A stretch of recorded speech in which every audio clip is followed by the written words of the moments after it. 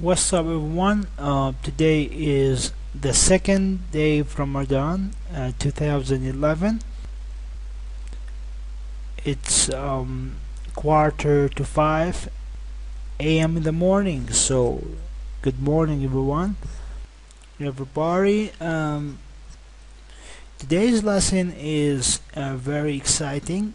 We want to make a program that let the user enter 5 things: ID, first name, last name, phone, email. First, make sure that the naming is ID for text field. The name is FN and LS and phone and email. Okay, this is the first step. Before you make anything, you should have an XML file. The XML. Wait a minute. We have an XML file here. You can edit that XML file. As you can see here, you should have this text, XML version, friends. You should have an empty tag. This is called always. You should know that this is known as an empty tag because we want to add some stuff to the empty tag, like ID, first name, and so forth. You should have also a button, like inside the button we have some text, but forget about that. Double click on the page. You should have this in the preload.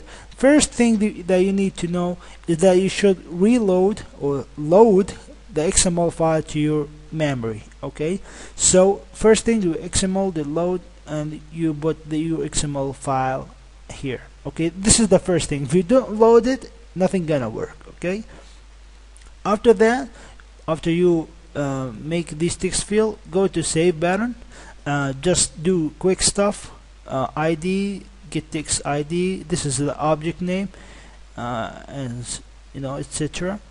Then we need to make an insert XML statement. Okay, an XML statement. Friend. Okay. And notice that this is the path, because we're working with the friend, and the friend data, which is ID, FN, LS, phone, email, all are part of a friend. So we are working friend. So friend is inside the friends. So this is our path. After that, we need to specify the text, okay, which is a string value. And then we need to type an insertion mode.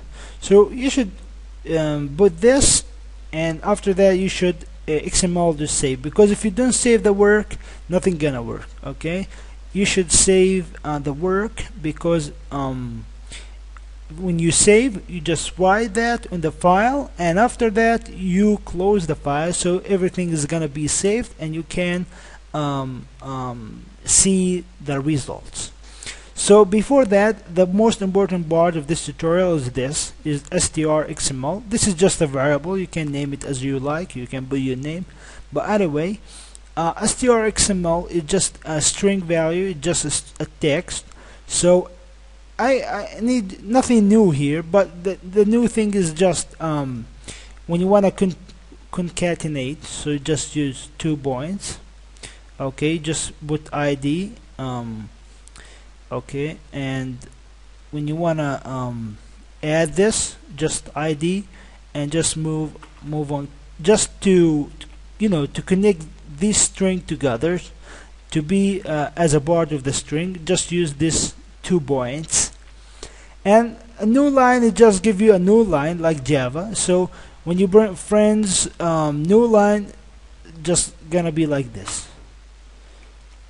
Okay, so this is what do we mean by a new line. And FN, end of FN. Okay, just in this, take this and concatenate it with the following, and phone, and in the phone, phone, in the phone, new line. Okay, in this, make a concatenation here, this with this concatenation. Okay, all this stuff until we finish everything, and we end the friend, we end the parent tag, which is child of friends. Okay, we end it.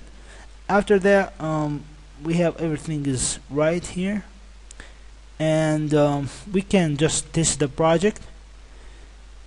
Okay, here we go. But after that, before that, I want to go to project XML and check it out.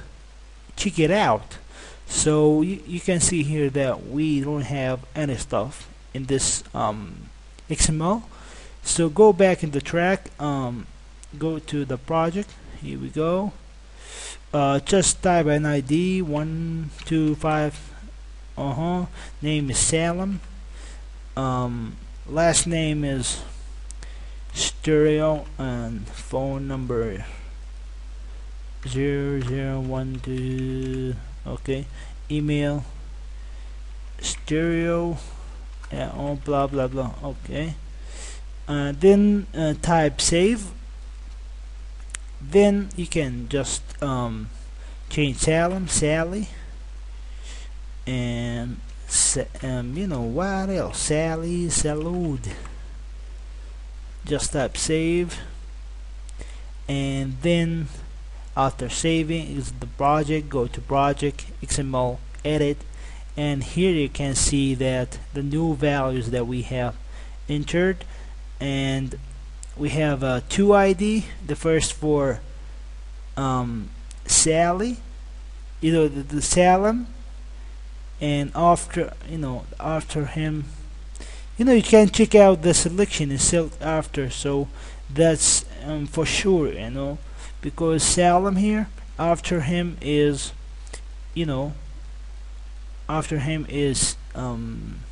Sally, and if you want to add some more, they gotta be above them and so forth. If you want the reverse order, you should use the select before. You should change these two change between these two types and two modes. So anyway, guys, this is just the end of this tutorial. Maybe next tutorial gonna introduce some more stuff like how to delete, how to search, and maybe more advanced concept in XML. So thank you for watching, and see you next tutorial.